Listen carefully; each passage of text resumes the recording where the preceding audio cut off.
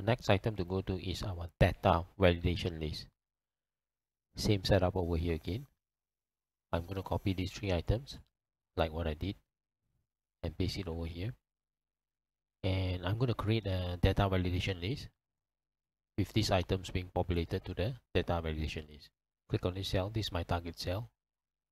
I'm going to color it so that I know where it is. Go to data.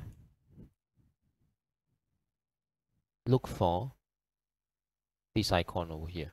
Clicking on this, I get this window pane. I have to drop down this and look for list. This is the one that I'm looking for. Click on the source box and select from January to December 2020. Once done, click OK. Compared to the combo box, this data validation list allows me to select horizontally, whereas my combo box, I could not select horizontally, but I got to select the items vertically. I'm going to go very near here and click on the box and test check. It looks fine. I want to change the cell formatting. These are the number of days from 1st of January 1900. So these are the date values. I'm going to click on this, right click, go to format cells and look for custom.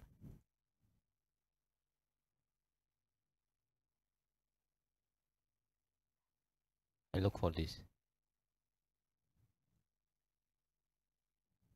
Now, my intention is to drop down items and copy the same numbers for sales, COGS, and gross profit from the respective worksheets.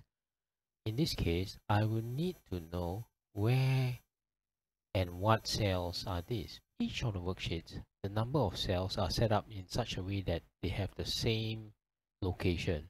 Cell C6, C7, and C8. So what I'm going to do is plug in the location of the cells here and drop it down. It's because I'm going to use the location of the cells. And after that, I'm going to have to obtain a sample from any of the worksheets so that I can plug in my formula using the indirect function. I'm going to go randomly on this to this cell and create the link by just pressing equal sign and clicking on C6, enter. Using formula tags, I'm going to point to this cell, clicking enter, so that I can see the syntax of the formula. I have to use the syntax of formula and plug in this syntax into the brackets within indirect function.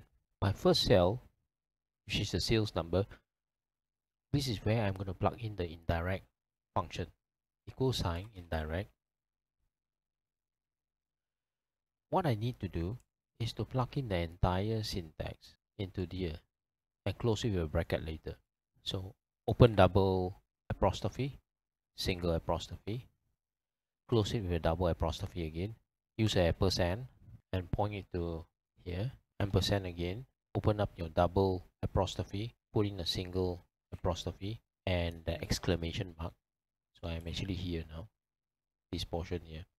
Close it with double apostrophe again, use an ampersand and point it to C15. C15 is where my C6 is, okay, and press enter. I'm going to change the format of this cell because it wasn't correct. What am I going to change? This 2020 is wrong. Look at that. I'm just going to go here and customize my own. Click enter. Now you notice that it still doesn't work. That's because this C14 over here is in date format. And under the date format, right, we have the number of days. So what I'm going to do is over here, I'm going to put in a tax command and change it into tax. Not only change it into tax alone, but change it into a specific tax format that will match my criteria.